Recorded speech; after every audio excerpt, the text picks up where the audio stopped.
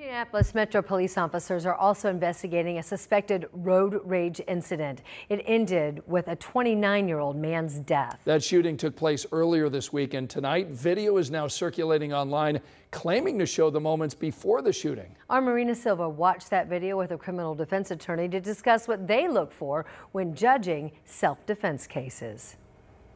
The shooting happened just after 8 o'clock on Tuesday night, right here on Emerson Avenue and Thompson Road. Now, since then, IMPD has been investigating it as a suspected road rage incident. Many of you have seen the video of the shooting taken by a witness. 13 News has decided not to air the full video, but we are using photos from the video shared with us on Facebook to show what happened. Witnesses said there was an altercation between two drivers. Gavin Dessar was openly carrying a gun and walking up to the pickup driver. The pickup driver then shot and killed Dessar. The pickup driver was detained, but later released. Detectives told us he may have been acting in self-defense. We watched that video with a criminal defense attorney who used to be a prosecutor. He says there are certain things to look at when looking for self-defense. I think that there's probably a legitimate claim for self-defense. Now, I don't know enough about the case, and I've not seen the state's file, so there's probably more that I don't know. We did reach out to the Marion County Prosecutor's Office to hear if any charges have been filed or not in this case. We have not heard back.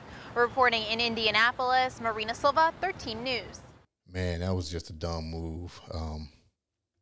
Walking up to somebody's vehicle with a gun, it's not smart. I mean, even if he didn't have a gun, I think it's still not smart to walk up to somebody while they're in their vehicle in a threatening manner, because you don't know what they might have inside their car.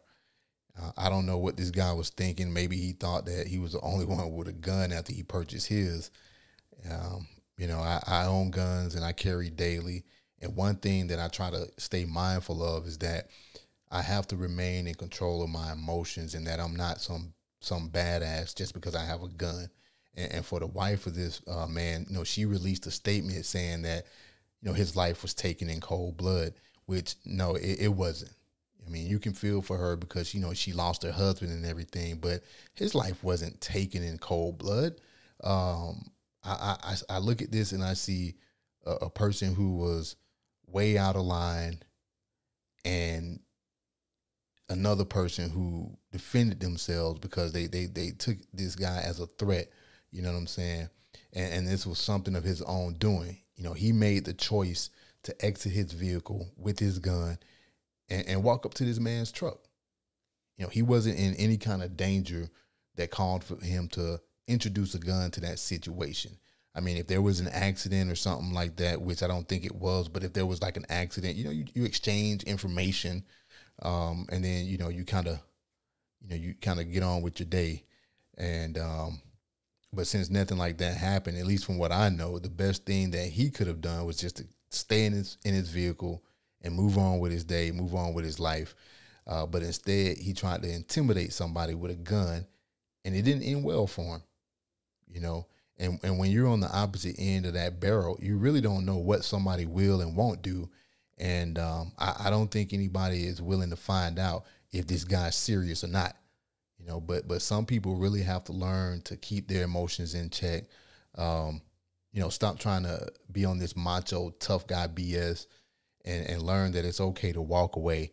Your ego maybe, hurt a little bit, but that's a lot better than taking a dirt nap. So just a little something to think about. Y'all take care, stay safe, make better choices, and don't end up like this guy. Peace.